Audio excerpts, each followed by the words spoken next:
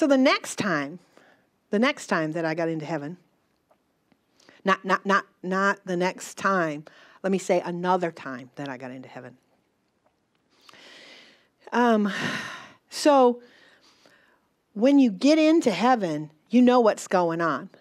I know that's going to sound a little strange, but the Bible says that we are seated in heavenly places with Jesus.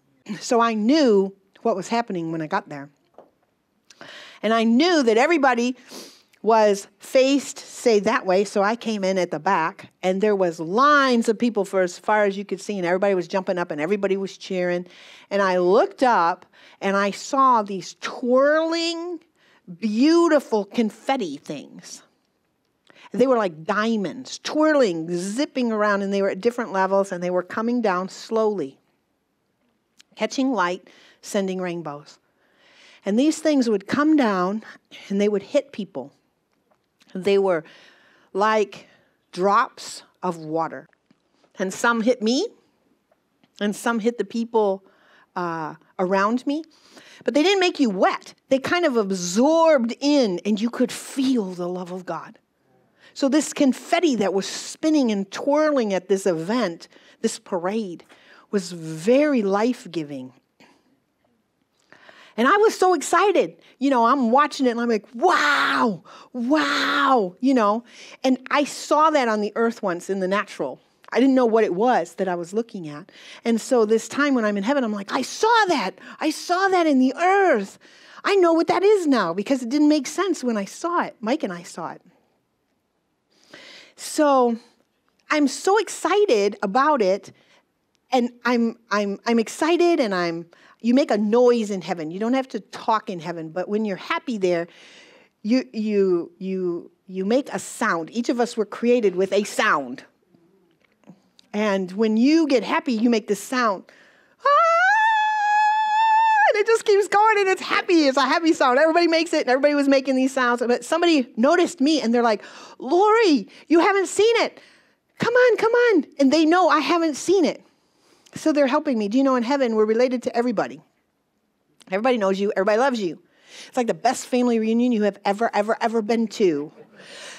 Really, you guys. I mean, we don't have that yet in church. We need that in church so that we can take it out of church. But in heaven, you have arrived. Jesus, he loves each of us. And so they're like, Lori hasn't seen it. So this crowd starts partying. And then they're like, come on. Now, most of them can fly standing up. Like you lift your feet up off the ground. So jump up. Just figure if you could jump up in the air, and now you're stuck in the air, and you just fly like this. So your body's standing up. You're flying like this. So you don't fly like this. You fly like this. And they're all flying, and I can't keep up. And so suddenly the rocks realize that I need help, and so they move me. So the rocks will stand up for you. And so the rocks are going very, very fast. So I'm really moving quick. The people have moved and the rocks are moving, and I'm getting to the front of this parade. There's a parade going on. And I knew the date of the parade. Whatever was going on was because of a date on the earth. And it was a day before I was born. So figure the day of the parade was sometime in 1960. So figure the parade was sometime in 1960. Let's say January 1st, 1960. And there are people marching in the parade. Now, they were all in the same color clothes, but all the people had different styles of clothes. Now, I say the same color because they were dressed in light. How the clothes there work is if you could take every single color and compress each color, and heaven has colors that we don't have. So those colors also work in the mix.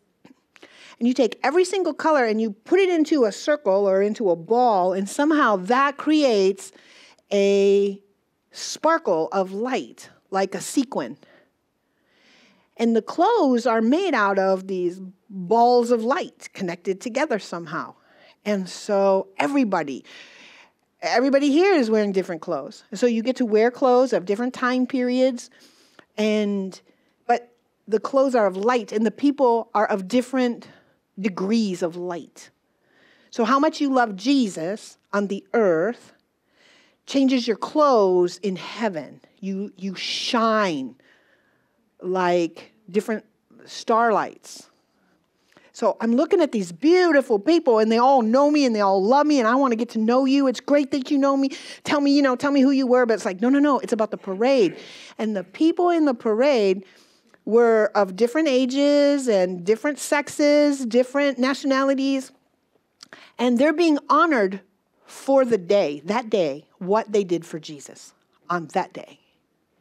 So on that day, sometime January 1st, 1960, I don't know what the date was, but sometime on that, these people were marching in the parade because someone had changed a tire in the love of God on that day while they lived on the earth. Somebody had made a dinner for a family because they needed help. Some child had obeyed their parents and helped them on that day. And these people they were being honored in the parade for what they had done. Jesus had not forgotten what they had done, and he was honoring them as they were walking. Now, these little drops of love water would come down, and if it hit the ground, it would send out little shimmers, and it would race over to the person next to it, and it would be absorbed into that person. And so there was so much love water, whatever, diamonds, coming down on these beautiful people. They were being plastered by this stuff. It was just like God was so in love with what they had done for him on that day.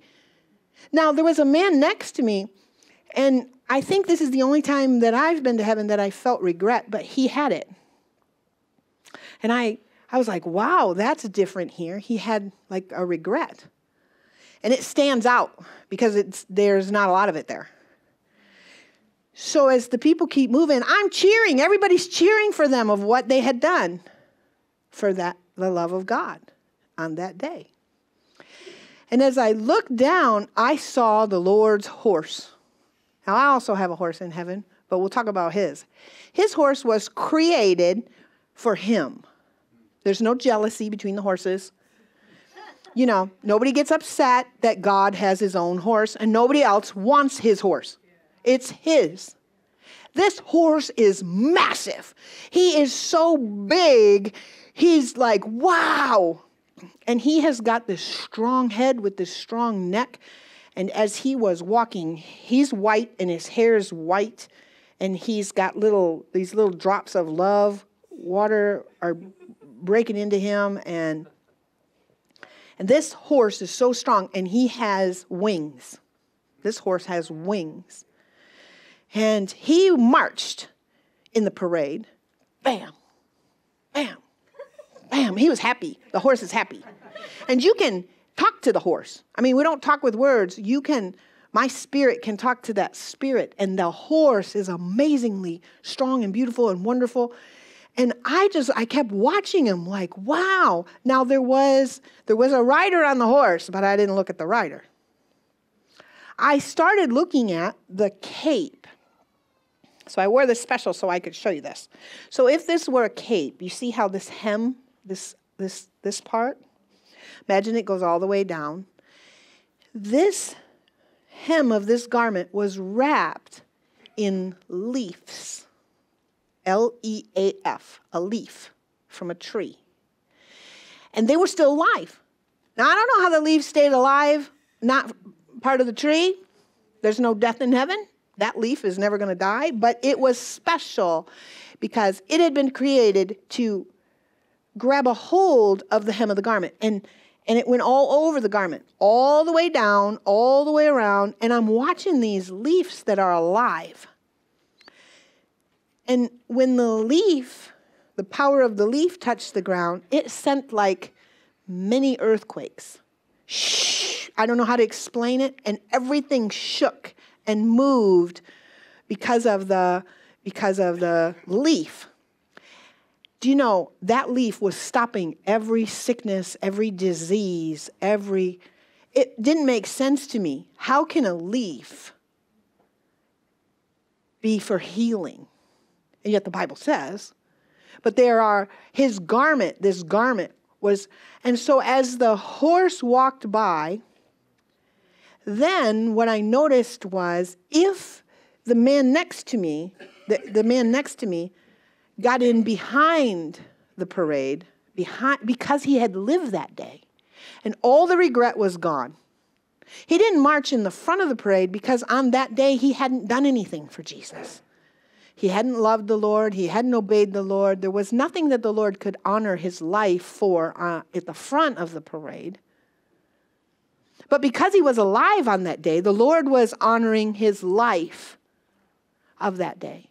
And all the regret disappeared from the man, and he jumped in behind. And there were lots of people who had lived that day on the earth, who had not been in the front, who were now walking in the back. And we were all cheering them because the Lord had given them breath on that day. And he counted his breath as something worthy to God, the breath that was in them on that day. And I was so excited. You know, I'm in heaven. These are all of my friends. These are my family. I have a family like you guys wouldn't believe. My family tree, well, you know, you're a part of it. So it just goes on and on and on. And the friends that had not lived that day, they had not been born yet to live in that day, or they had went to heaven before that day, looked at me and they said, "You didn't see him. You didn't see him." And I knew they were talking about Jesus. And so they're like, "Move, she didn't see." So the people start stepping back and the rocks are now moving me sideways while I have friends who are doing their flying thing alongside of me so that they want to get me in front of the horse again so that I can look upon Jesus. And it was exciting and it was fun, and I had this belly laugh happening inside of me. You know, it was so exciting to be there. Everyone was for me. Everyone wanted to help me. And I looked up at the rider on the horse. And what I saw, I was like, "What?" Ah, and this noise, ah, it was just such a happy noise, but it was an overwhelming noise. And it dropped me, and I went bam on those rocks, and I was laid out, making this noise of joy. What I saw the king's crown. Wow. And I've often wondered, what will my crown look like? I want to give him something that's of value, right? So what will my crown look like? Will it have, you know, I know that it gets gems and jewels because of obedience. If you obey Jesus, you get your crown it's got special markings on it because of obedience. And I wanted a crown like that to give him. But I often wondered, well, what would his crown look like? What kind of crown does the king wear? And so when I saw it, it was that same, when I met Jesus, it was that same, the excitement that went in me, and it just kept mounting, looking at the most beautiful man in the most beautiful crown. It was a crown made out of glass or diamonds. And it was a crown made out of thorns. He wears a crown of thorns. There is no shame in that crown.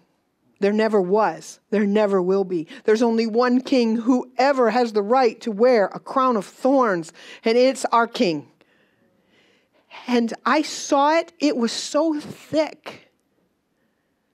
I think it must be an exact replication of what he wore, except it doesn't pierce him now.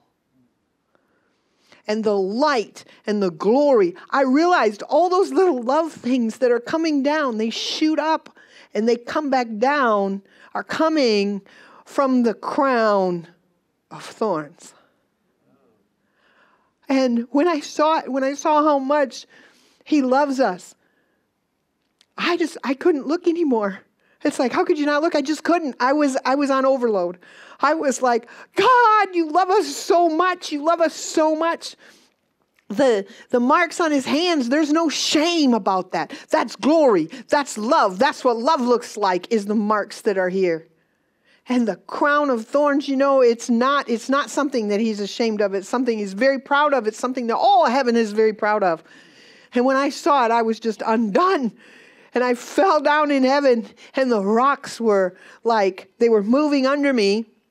But I don't want to go one more. I need to just stop. And I need to let all of this truth just penetrate me and change me. I need to accept every part of this king whose love is identified in the price that he paid to purchase men for God. And I've been purchased with a drop of his holy blood for that kingdom. My life isn't my own anymore. He's given me callings and jobs and he dresses us. Now, I feel like I'm supposed to tell this. But the Lord has given me, different times that I've been to heaven, he's given me different things. And they're each so important. I'm not the only person in the room here tonight who's been to heaven. I know others here who've been to heaven, so I'm not special. But the truth of heaven is special. And he put a ring on my finger. We say this is a marriage finger. But for the Lord, it's the pointer finger. And he put this ring on my finger that's from him. And I can seal any wax with this signet ring that he gave me. The Lord gave me a tiara. Walk around on the earth being a princess, one of his princesses. He gave me a beautiful cloak. He gave me a stunning dress. That dress that I danced with him in. I wear that dress. He has given me shoes of peace like you would not believe. Cinderella's got nothing on my shoes. He gave me a horse. And on the day that I walked in the stables at heaven, it's not like stables here. They don't lock up the horses. The stables they can come in from any direction and go out whenever they want. They don't get locked up. And I'm a warrior. I get a horse. And when I went in there, my horse came walking up to me. And her name is Freedom. I want to tell you something. I was lost. I was pregnant with our first daughter. We walked into a store back when it was black velvet. So it kind of date me a little bit. But there was a black velvet picture of a horse. I've never been a horse girl. But there was this black velvet picture of a white horse up high on a ceiling. And I was like, I have to have it. And because I was pregnant, my dad said, give her that horse.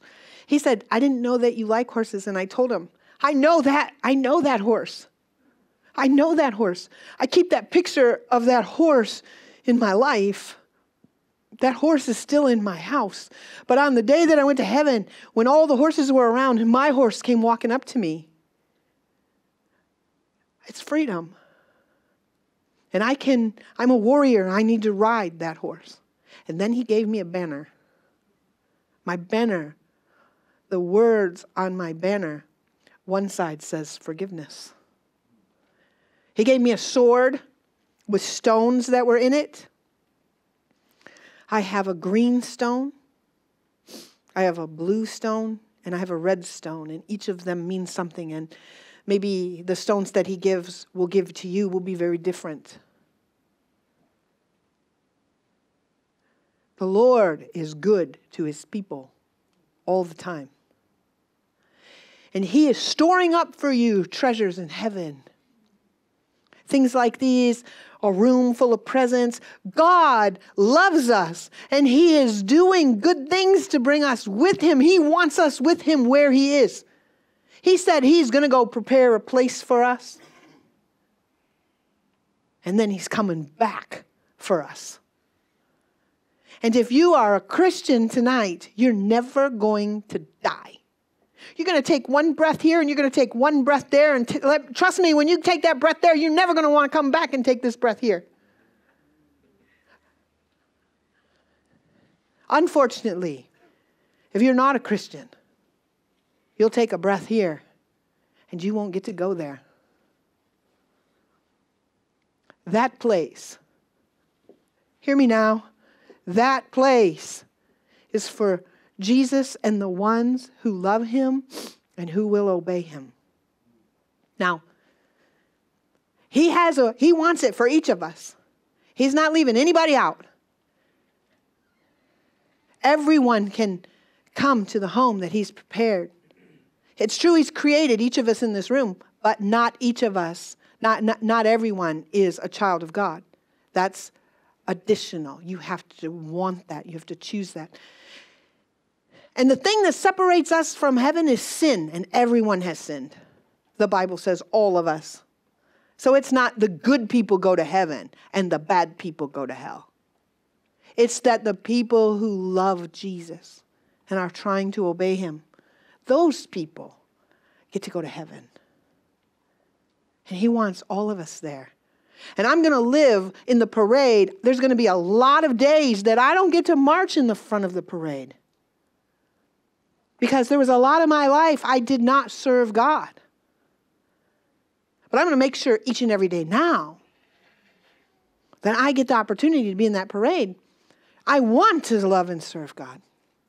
I want to say to anybody who's in this room and you've never heard the gospel like that. You didn't know that there's a heaven where God is waiting for you. And it's a real place. It's wonderful. Over the course of the 4 times that we've told stories, it's fantastic. But if you've never made Jesus Christ your personal Savior, you can't go there. I'm not lying. Jesus has to be your personal Savior for you to go to heaven. And everybody in this room who already is a child of God, they know this. If you're in this room and you don't know if you've ever given your life to Jesus, you can come and give your life to Jesus right now, and you will be going to heaven. Right now. If there's anyone in this room, we want to help you. It's not about a movie. It's not about recording anymore. It's about you and Jesus and you being in heaven forever. I know there's a lot of people here, I don't know. If you've turned your back on God, you're filled with pain and suffering. He wants you back. We can help. I want to say that this area, I want to pray with you. If there's anybody in this room and you're like, I want to know that I'm going to go to heaven. I want to give my life to Jesus. Everybody else in the room would be cheering for you if you did this. Right, room? Everybody else will be cheering for you because we've all had to take that first step. You don't get to take step 20 until you take step 1. Step 1 is declaring that Jesus is your Lord. And you want to be with him where he is. Is there anybody here and you want that? Look at the person sitting next to you and ask them, do you need help? Do you need Lori's help? Ask the person next to you, do you need Lori's help? And if that person says yes, tell them you'll walk up here with them. Now, I want to say this because the Lord is very patient. He's very kind. Today is not your last day to make this choice. Now, there will be. There will be a reckoning day. And on that day, the day that you die, you take one breath here and then you take one breath somewhere else. On that day, if you don't have what you need, you can't go to heaven. But there's days between now and then. And the grace of God is on us to help us. Now, I want to talk to us, the rest of us, about going and finding the lost people. We need to tell them about heaven. Yes. We need to tell people about heaven. When Mike was lost, I was the only person in my family saved. When Mike was lost, I told him every day about heaven. He got tired of hearing about heaven. Didn't matter. Told him about heaven again. Tell him about heaven again. Mike, you need to know about heaven. My father's reputation, the Lord had us start it because his reputation is perfect. With heaven and with hell. God's reputation is absolutely spotless with both. Go tell the people about heaven and hell. And invite them and keep inviting them to come. And I want to commission you. We know, oh, heaven's going to be so good. It's going to be so great when we get there. What would it be like if your father and mother don't make it? What would heaven be like if your brothers and sisters aren't there? What about your spouse or your children, your friends, your grandchildren, your cousins, aunts, uncles? What about your coworkers?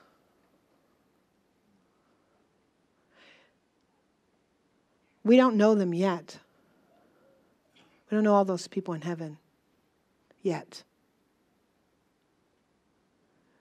But there's a time when we'll know, for a short time, who's not there. We have a time right now. It's easy. Go tell your family and friends and neighbors and coworkers how much you love Jesus.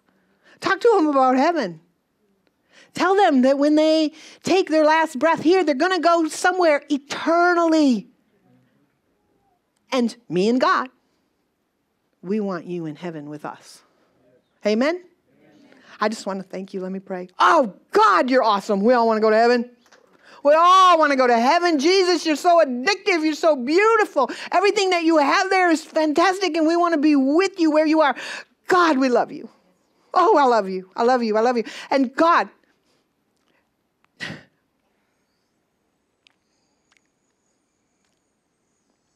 you put a calling on each and every person in this room. You made us warriors. You've given people in this room rings and shoes and clothes and cloaks. You've given us tiaras, pens. Some of the people in this room, God has given you a pen. He's given some people in this room a bow, an instrument bow. He's made us worshipers. And these callings are for the ones around us here while we can still reach them. Bless us, God, to use our callings. Jesus, I know there's going to be a parade about December 21st, 2017.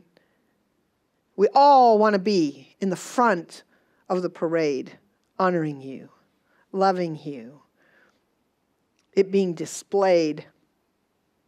Our small act of kindness that you are magnifying.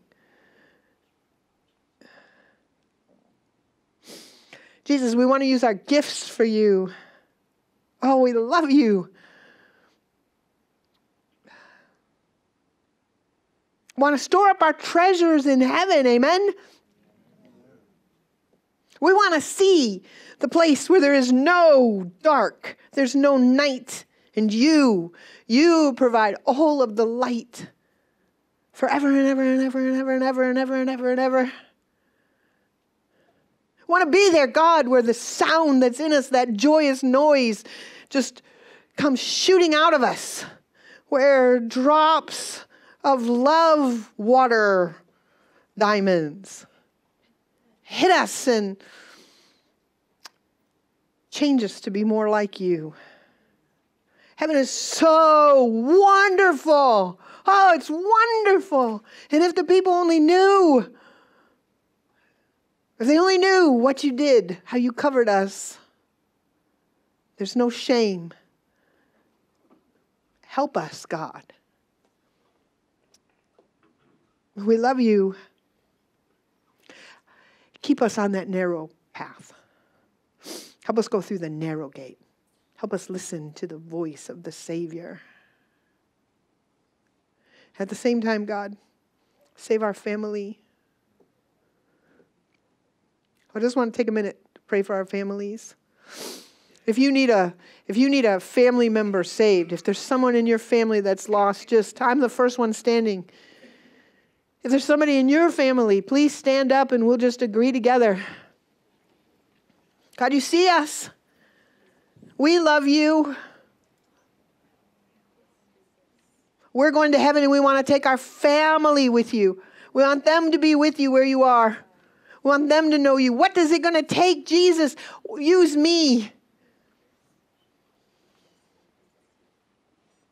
We come asking God for our family. Send them visions, send them dreams, send them an angel. Let salvation spring up from the ground. Send a teacher, send a preacher, send a prophet, God. Send an evangelist, send an apostle, send somebody. Keep them, God. Just keep them. Extend the life that they have. And do whatever it takes. We trust you, Jesus. Help us, God, understand that some of the gifts that you have are things you have to take away. Help us be that messenger that can come and take away pain. God, we're standing for our families to be with you.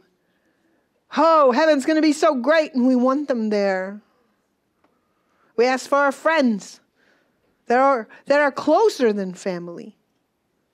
And our neighbors and our coworkers, we're asking for them all. We want them all to be with you where you are. God, keep us. You're wonderful. You're powerful. You're beautiful. God, I pray for my friends in this room. You're not a respecter of persons. Take us all to heaven. Take us all. In Jesus' name I pray, amen.